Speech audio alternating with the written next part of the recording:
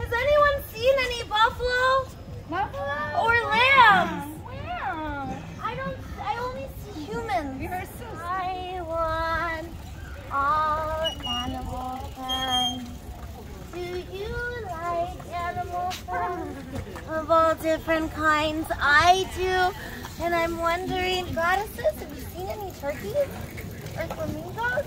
Or any birds that aren't this big or smaller? Friends, I think I know why.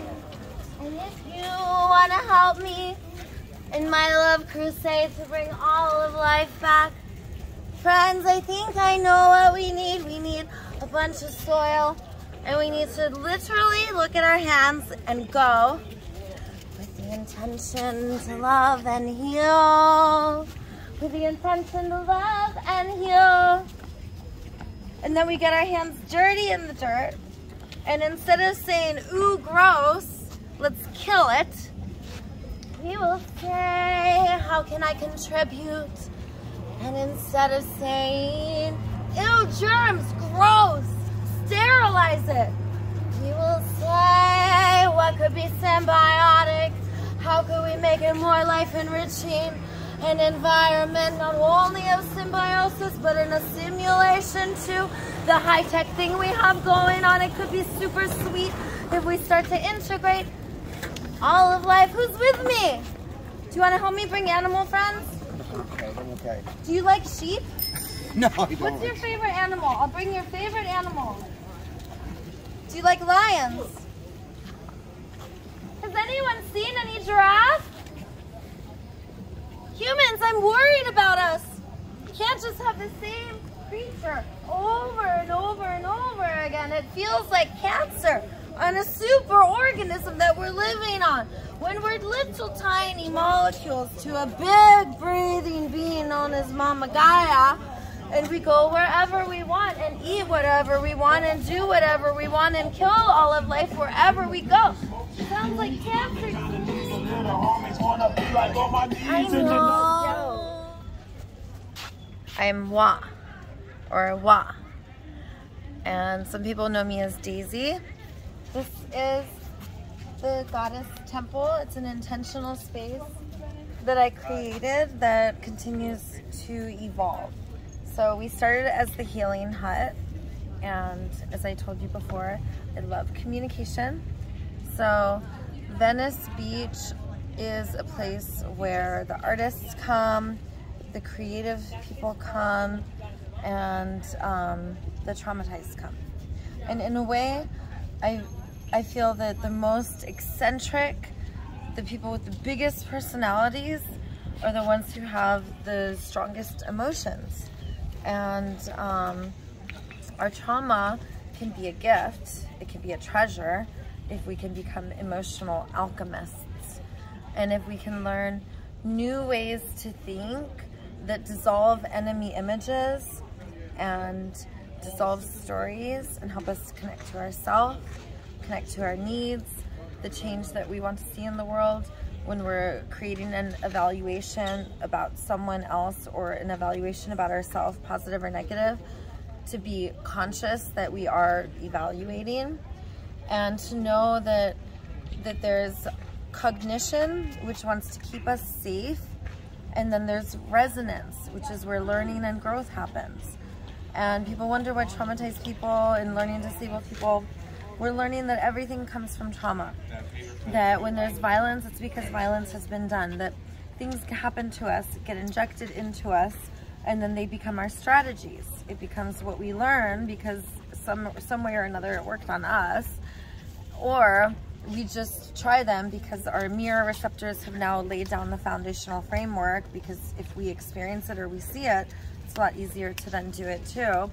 And it's not really that important to figure out the why, because then we perseverate in cognition. That's why we have justice systems where we evaluate, think, and the thinking, we come up with all of our judgments and our stories, and then after we think, then we strategize, and our laws have already done that for us. We have our punishments that we do, and rewards and coercions, and we come in with like a lot of demand, energy, and power over, and this is our conditioning. So my temple represents a place where I'm not a teacher, I come here to learn too.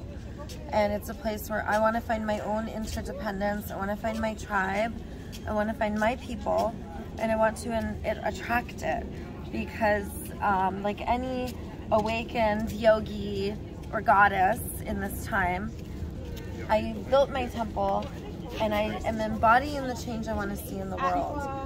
So not by like giving people advice, but one of the goddesses I work with, I do communication coaching with yoga and breathwork and somatic experiencing, and my trauma healing is all about resonance. So one of my goddesses uses strategies of self-harm, and she has 3 weeks off meth, and I've only been working with her 3 weeks. She's already stopping the self-harm. Like we watch really quick transformations, because I'm not a therapist giving her diagnosis, telling her what's wrong with her. I'm saying, of course, there's great wisdom in banging your head on the cement. Look how powerful you are. Only a warrior queen could create blow after blow after blow with her forehead, and look how beautiful these red paint spatters of blood are. It's incredible what you could do. And we can also take that energy and alchemize it. But I tell my goddesses and anyone who comes here, and even with myself, that if I love myself up, I meet myself where I'm at with resonance, with compassion, with empathy, with love, then I can be creative and conscious and change it. We have a society that shames, that is stuck in the evaluating, thinking, strategizing mind. Resonance is the part of us where big, open, unanswered questions are a regular thing. Like, we don't have to figure it out. When we become more evolved, stuff happens through spontaneity and flow. Like, I wake up, I don't really know how my needs are gonna get met, but I trust, and I create interdependence and relationships, and I have relationships with plants that bear fruit. I know a mulberry tree I can eat as much mulberries from for 3 months from me in March, April, and May. And then there's an elderberry tree, and these trees know me. Every time I grab some mulberries and I caress them, they want to be touched just as much as us. And before you biked by, I was singing a song. Where have my animal friends gone? Have you seen any elephants around here? Have you seen any buffalo? I haven't seen any big birds bigger than this size, and I heard a story about rodents getting killed as soon as they're spotted, and humans help me. Does anybody know where the animal friends are? It's human after human in a repeating story that's a never-ending, same old rigid programming that the humans have created in a merit-based system of a market economy that kills everything that's not a human. Humans, where have all the animal friends gone?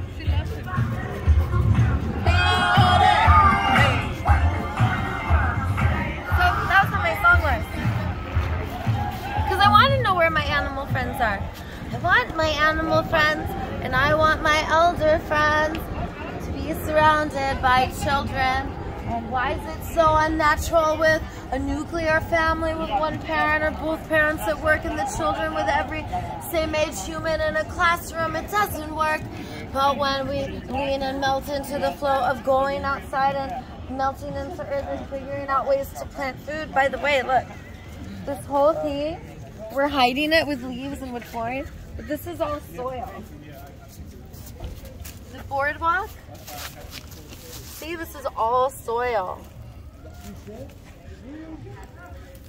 The boardwalk used to all be grass. Who says we can't bring it back? And whenever the city comes and dumps sand or cuts down our trees, we'll just bring more trees. It's a love crusade, not a war. In love crusades, Gandhi got it all wrong. He thought it was nonviolence. No wonder everyone stood in a line to get beat up. That's boring and sounds painful. Now with the love crusades, we just send Care Bear stairs. And with a twinkle in our eye, we say, of course you feel how you feel. And then we give empathy and acknowledge hurt, and we learn that there's actually a process to working through stuff, and that these neural pathways have atrophied in our brain, but they're still there. Just like how we imprison our feet and then we can't do cool stuff with our feet like this. And we're supposed to be able to all do cool stuff with our feet. We're supposed to have a pincher grasp. We're supposed to be able to do cool stuff with our feet. And we're supposed to be able to do even cooler stuff with our brains, because when we have a fight, one of my favorite things that I do here at the Goddess Temple is rift resolution and mediation. It's impossible to fight if all of a sudden someone goes, "You're just giving each other negative evaluations of one another." But really, you want more, and then reframe what they're feeling, what they're needing, to show that everyone shares the same values. And then we could say, we're too lovable for this. We all need to hug right now. So rift resolution is my favorite, because right now the way we do it is with the punishment and reward system. There's a winner and a loser. And these are systems of compromise. Systems of compromise are not resonant because they don't include the needs and care of everyone. It's always like a one-up and a right-wrong and a good-bad. And resonance, it's more about caring for the collective. And instead of compromise, there's a process that I study, and this is my teacher, Mickey Kashtan, who I go to every Friday. And she teaches a process called convergent facilitation. And the process moves us from compromise, which is what we're in now with voting, and the new way, and humans know the system sucks and they think there's no other way because these neural pathways have gone. But the ancient indigenous know this wisdom. All of the needs are named, and then we sit in resonance, and it gets done through flow. And then we don't have work anymore. We have people honoring their willingness and capacity, and a lot of the work doesn't get done because it's not meant to. Because when we don't do compromise, there's something called integration happens. And feelings all of a sudden start to get felt, because when we get out of evaluations, we talk about what we feel and what we want and what we value and the change that we want to see, and we're in a regenerative learning process. And cognition is about like picking apart and evaluating and finding, usually it's looking through the frame of what is wrong, and we could sit and perseverate there forever. So with integration and rift resolution, and I use that process in my own world, some of the deepest connections are the people I have explosive fights with. And a lot of these young homies out here, like they like to steal a lot. And a lot of them start off by stealing something of mine, and because of how I work with them, we become our chosen family. And I could always trust these guys. I don't have to worry about leaving my stuff, but sometimes it takes just letting that person know that there's nothing that they could do that will stop us from being each other's rocks. And that actually honoring our willingness and capacity, and knowing when to disconnect, and knowing what our needs are, that if we need space, we need a breather, even if it's a year breather, like that relationships are safer and healthier in a world of integration and holding the self and other. And with compromise, even our own needs don't met. And compromise, like we have to, we look at a to-do list. The earth is trembling, and it's not just because of human behavior, but humans are disconnected from the relationships that we evolved in together with, and we're not, like the nuclear family, a lot of the stuff that we're told is not enough. Like we need to actually have a love that's non-attached, because even take Earth, like when you own Earth, then all of a sudden you have to do all this shit. You have to like fix this and move that and clean this and pick up after that and protect it from this and keep people from trespassing and keep it. But when you're the caretaker of Earth, when you don't own anything, then all of a sudden you just make sure that there's enough food for everyone. Because I don't own Earth, I'm the caretaker. So like, oh my God, all the bugs are eating our food. Well, what eats bugs? Birds. So let's bring in the birds. And by the way, we gotta plant more food because the bugs are hungry. And then, oh my God, we brought in too many birds. Well, let's bring in the cats. And now, I mean, and I don't even claim to have the wisdom. I don't know. I am on the beach doing two things. I awaken and I unite. And that is why you see me with the sanitation guys and the cops. But I also talk to LADWP. I also talk to the firemen. I talk to all of the storekeepers here, the owner of Ale House, and I go to yoga. The Ale House is one of my families. And the Ale House, I treat them like a living room because I know living outside, everyone always wonders about my hair. I don't put any chemicals or heat on my hair. I'm just very loving to it. And then when the way I get my curls is I braid it, and then after it's braided, I just twist it up in a bun. So people always ask how my hair looks so perfect. We can live outside and be clean and have dignity and take care of ourselves. And we can do something that we can't do with market economy, because market economy replaces fellowship, community, interdependence, trust, and belonging. How about your fashion? Oh yeah, so they bring clothes to the boardwalk and give clothes out, and a lot of times I make my own clothes with different stuff. So like a lot of the really cute outfits that you see me wearing, like the little one-piece rompers, that will be like a men's t-shirt that I got and turned into a romper. Can you talk about nutrition and substances? Well, I'm Cali sober, and you could call me like a weed shaman. So I started off smoking a lot of weed, and the more work I did on myself, the less weed I smoked. So plant medicines are an amazing tool for feeling if done in an intentional way. If you're just gonna like, I've only microdosed on shrooms, and I'm Cali sober. I don't do any other substances. When people see me and I'm free and uninhibited, it's because I let all parts of myself come up. I let my baby self come up, and my baby self is the one who wants to drive. My baby self is the one whose eyes are bright and the jaw is unclenched, and my baby self is bewildered, and if you squeeze me, just love comes out because I'm just so full of love. And I have all these other selves too. I have like warrior queen, and there's a psychologist who calls this internal family systems, like reintegrating these parts of ourselves that we were told were bad. So plant medicine helps with that. It can help you get like strong emotions, and then I really enjoy Kundalini yoga paired with it. So you can do breath work and learn how to calm your nervous systems. Like I used to get horrible anxiety attacks when I would smoke weed, and I learned to do breath work and calm my nervous system, and it's been an amazing tool. And now like I like to do a bong rip in the morning, and then I really don't have to smoke. And then if I don't have top shelf, I don't smoke. So personally, I've experienced plant medicine as like a tool that we use. I don't really believe that way about like medicine you get from psychologists, psychiatrists, because those block the receptors, and those actually block us from feeling. And I believe it's better to just have like the rawness. Like I needed to rage for a whole year, and you see me with the cops now. Like I used to just allow myself to completely rage, but I did it with consciousness and love. So I was able to watch myself, and then I became, you know, you're in a super learning state when you love yourself. You are in a super learning state. You don't have to just be a child that's rubbish.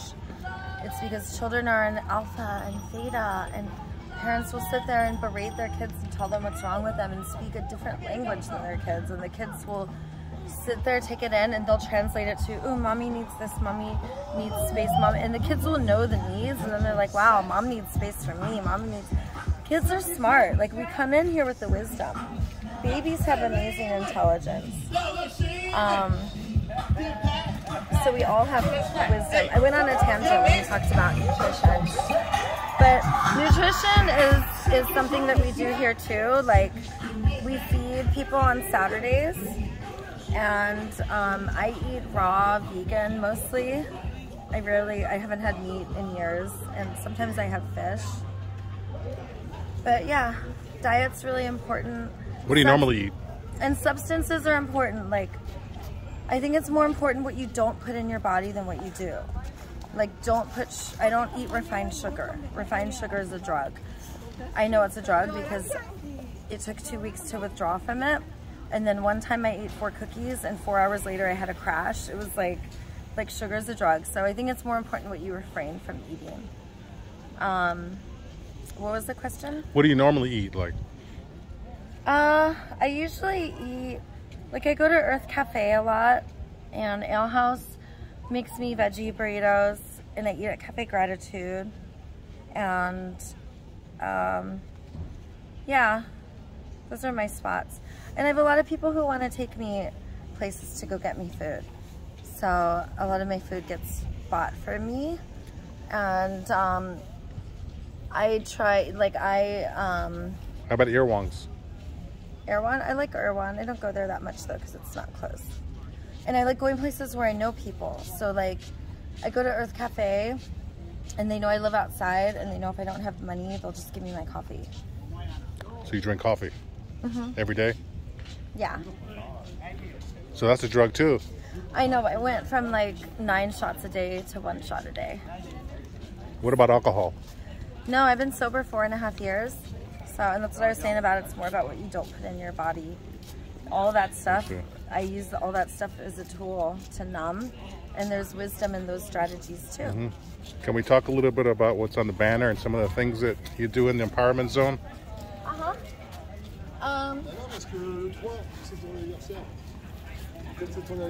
Meditation, and so I specialize in, so Marshall Rosenberg is from the 1970s, and he's kind of like a Ram Dass who never got discovered. He's truly awakened, and he created nonviolent communication. And I teach communication now, but my communication has like it has all these other different things. So Marshall Rosenberg was the teacher of my 3 communication teachers I go to. So I go to 3 peer groups a week, and at this temple, I provide other people with the Zoom links so we can all do these calls together. So there's Yvette Erasmus, Sarah Payton, and Mickey Kashtan. So we learn neuroscience, we learn like dialogue work, processing, ways to dissolve enemy images, and we look at exactly what enemy images are, because there's an upside and a downside to everything, and there's an upside to enemy images and a downside. So just, we geek out on communication. Empathy Share Circle is something I'm doing today, but just with goddesses. So that's basically like think of emotions as as energy. That's why it's emotion, it's energy and motion. So when we do empathy, we allow energies to literally rise, and that's why you could literally feel like, ooh, like the vibrations are really high. I can feel my energies elevating, and even just saying it, it's like there's a knowing that it feels good. It helps us to feel lighter.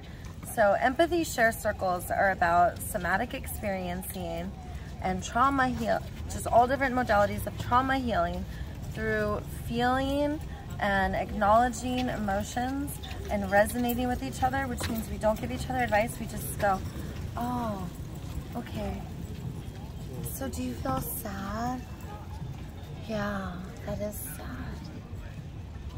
That's it. So that's empathy. Rift resolution is where we take like these two people fighting, and then the tendency is this person tells this person what they want and how they feel in terms of what's wrong with them. And then this person doesn't hear what this person wants or needs. They just hear a bunch of criticisms and negative evaluations. So then they try to defend and deflect, and each person gives each other advice. I sit in the middle, I allow it to happen, and then I walk people and coach people through the translation work. So, ooh, this person is actually saying like that they need more understanding and clarity, and they're actually telling you that they want to connect deeper. Like, did you hear that?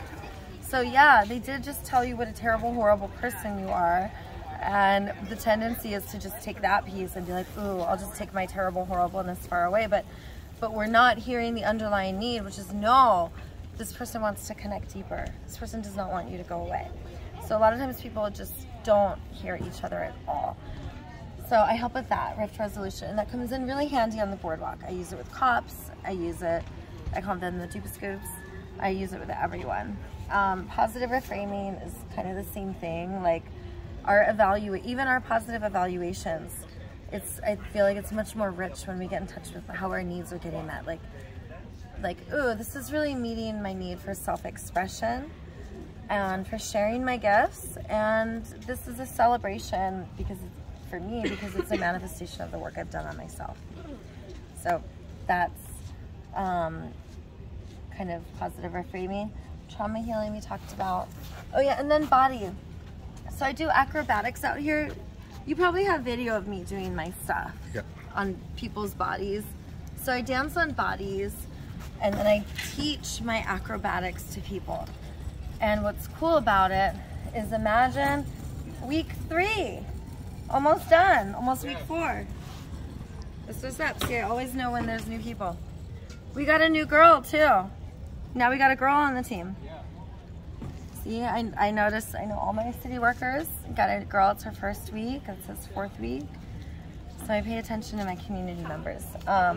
Ooh, and all the city workers, it says no men, but all the city workers can come. Otherwise it's a goddess temple. But guys, it's invitation only, because otherwise I get overrun with guys. So flow strokes is, ooh, it's just like, that's my baby. I created flow strokes, and it was so awkward at first, and now it's evolved into like these long, loamy strokes that feel like Thai massage, and teach our feet how to be a second set of hands. Flow strokes is amazing, and what's cool is it feels really good. Flow strokes is body work. It's also yoga. It's also like just a way to learn healing touch, and to learn that we can receive authentic love through touch. A lot of us have to question touch. We don't know if it's exploitive. We don't know if there's an expectation. Breathwork has been a huge part of my personal development. I was like high on breathwork for 3 weeks, and it was kind of miserable, even though it was very profound. But it was a little miserable because I was like going crazy from the dimethyltryptamine, and this is all from breathwork. And it just looked a little bit, it was just this profound knowing where I was like, everything is God. It's like, we're all God. And it just was like so profound to me. So breathwork, fuck yeah. Mantras and singing. You guys always hear me sing. So I'm all for singing. Like, you ever notice toddlers? And they'll play and they love to sing. And then even like if you watch old cartoons and like our grandparents, not grandparents now, but grandparents back in the day, they'd be walking like we stop singing. And so singing's important. Like, singing represents thriving. Not the kind where we would go in church and we hold a book and we're like, da, da, da, and we're bored as fuck. Like, really getting in our body and moving and singing and dancing it's important for our soul. And then we can start to do all of this stuff here, can just be done here. And we don't need any of that shit, because once it's integrated, we just move and touch, and we don't have to like always tinker and figure shit out. Like, we don't even need to talk that much, humans. Like, we use very little words when we're in resonance. And singing lets us know that we're thriving. And if you look at birds and you look at the indigenous, they wake up and they sing and dance. They go to bed, they sing and they dance. Eye gazing is incredible. It's pretty self-explanatory. Dance circles. Contact improv is, like, OG goes to contact improv with me. He sets up over there. And that's like acrobatics, but dance acrobatics. And it's very like artsy and slow. And stretching and breathing. Oh yeah, and then this part. So I showed you guys my soil. I put 60 weed plants. See that corner right here? I could walk over there and show you. But if you look, all of this is sand. And at the end of that corner, it's all soil. And I put red worms and I put 60 marijuana plants. They died though, because they have to be planted in February. So, but now other people are helping. I knew I just needed to start doing it on my own and other people would come, which is what happened. And now we have a guy bringing soil every Wednesday. So I'm thinking like every Wednesday we'll do planting. And then that way, like, if we just do it then, we just get the plants then. We don't have to worry about the city throwing everything away.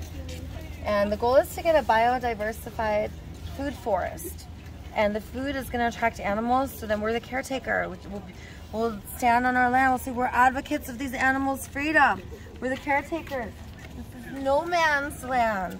Literally, that's what we call it, no man's land. Because if the cops chase me when I'm topless, when I got my shirt off, no one cares that much, so they chase me. And as soon as I cross over no man's land into Santa Monica, I'm good. They could even see me here from the grass. They don't care. Same with Santa Monica. I just come right over here. They're fine. So that's why it's called no man's land. We also call it no man's land because this is a goddess healing temple. So we want this to be like the goddess area.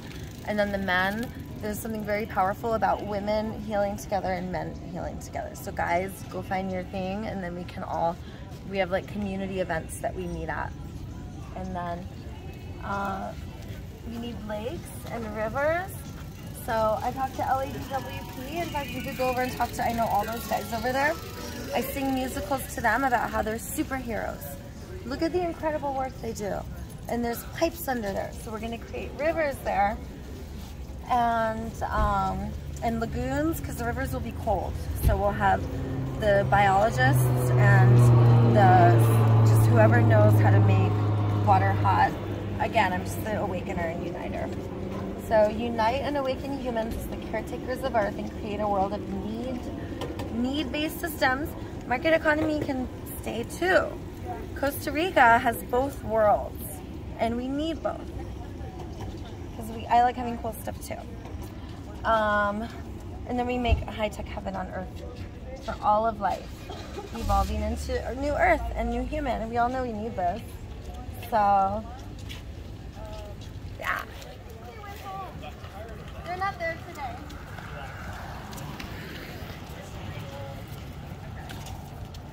Oh well. We'll catch them another time. They'll be there on Monday. But it's important that we talk to everyone and people on the ground, because it's not going to be through voting and systems of compromise this time. We're going to need a new mind. And that's why I don't touch money here too. I won't take donations or anything. I keep it separate. So when I do commodify, it's like separate, because I want it to be completely pure. Like no market economy to tinker or touch what I'm doing. So when people take your sessions, no, I don't touch money. Even the guy who brings the soil, I told him, don't bring the soil unless it feels like play. Don't bring the soil unless you want to contribute to what I want, and unless you want to be a part of my tribe. Otherwise, I don't want you to. Are you available for Zoom if people want to Zoom you or contact you? I would do like a Zoom coaching call for people, and I would have to think about one-on-one because I'm a wild human, so I live very like in the moment, and I live in an area where a lot of stuff is happening. Is it dangerous for you to be living here on Venice? Ooh, I face violence all the time. I love it. It's beautiful. The last time I got attacked, I looked at the guy. I said, "You're way too lovable to be acting like this, and I don't know who's mistreated you, but you've probably been mistreated all through life, or you wouldn't be acting this way right now. And how on earth do you expect to connect deeply when you're acting like this? You're too lovable." And because I was telling him he had to go, and then he had attacked me, I said, no. So then he just started crying. I'm like, of course. Your tears are welcome here. Of course you feel how you feel. And he said, you just killed me. And I'm like, yeah. I go, look, right now I gotta honor my own capacity. And it's sleepy time. Because it was like 2 in the morning. I was like, but come back in the morning and you'll see that I do care. And if you come at the intentional time I set, in my intentional space, you can only come by men can only come by invitation. You're invited. You come for a healing. And now I see this guy all the time. But yeah, I get attacked. I get attacked all the time. I'm not afraid though. My love's too powerful. Inside of us and it involves a twinkle in our eye and a friend saying that we really are a superhero instead of doing what we do over and over again under the rigidity and humiliation and shame-based power over that the merit-based systems are using on us. We can say, what need is up for me? And what's my deep longing? And I bet it's to be around a bunch of other breathing beings, not just a repeating human every time, the same old thing. A human. Oh look, an elephant. Oh shit, it's another human. Oh, it sounds like a goat. No, it's a human. This song.